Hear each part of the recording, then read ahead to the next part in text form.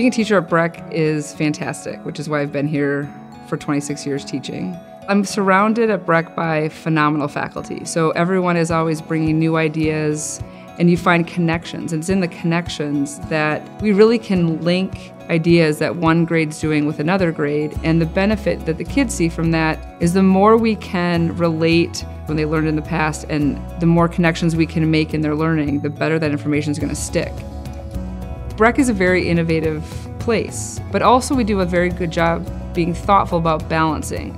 The kids that I'm teaching today have, a computer in their back pocket in their phones, and they can look up whatever they need to know.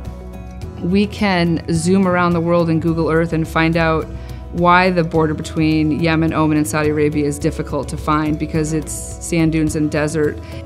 We have people who are learning about design and building in younger grades in lower school, and then building robots that can do amazing things in upper school.